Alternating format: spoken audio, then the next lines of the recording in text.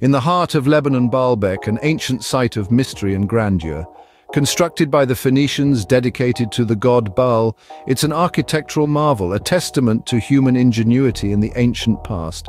The Romans later expanded it, transforming it into a temple for Jupiter. But how was such a colossal structure erected? The largest stone found at the site is what's called the third monolith. Unearthed in 2014 by the German Archaeological Institute, this stone weighs an estimated 1,650 tons. It's the largest stone ever quarried. How were the ancients able to carve and quarry such a behemoth out of the ground without the use of modern machinery or power tools? In Baalbek, we find a unique crossroad of history, a place where myth and reality intertwine, reminding us of our ancestors' extraordinary capabilities. Today, we continue to explore, to question, to marvel at this legacy of the ancient past.